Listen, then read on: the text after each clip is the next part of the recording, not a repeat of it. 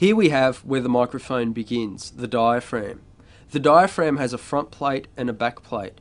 You can see the front plate right there. As you can see with our diaphragms, and indeed our microphone capsules, aesthetically they're stunning and they look better than anything else out there on the market.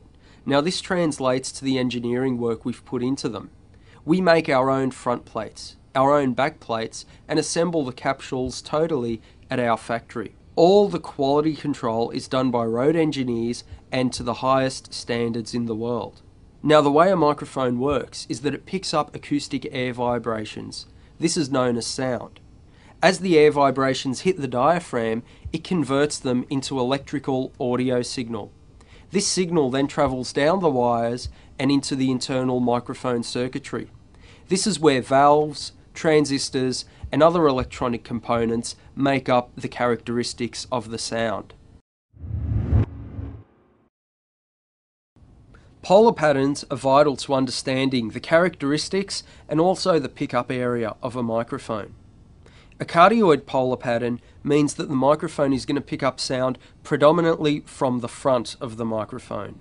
This means we have a lot of rear rejection. This is good for when we want to get a very tight and intimate sound. An omnidirectional polar pattern means that we get sounds from all angles of the microphone, the front, the rear, and the sides. This is good for when we want to get a very ambient sound or a very large sound. A trick we can use often is using an omnidirectional polar pattern on a very small instrument. By getting the direct and reflective sounds, it makes the instrument sound bigger than it actually is. A figure 8 polar pattern basically describes the polar pattern's pickup in relation to the number 8. It picks up a lot from the front and a lot from the rear of the microphone. A figure 8 polar pattern has good side rejection.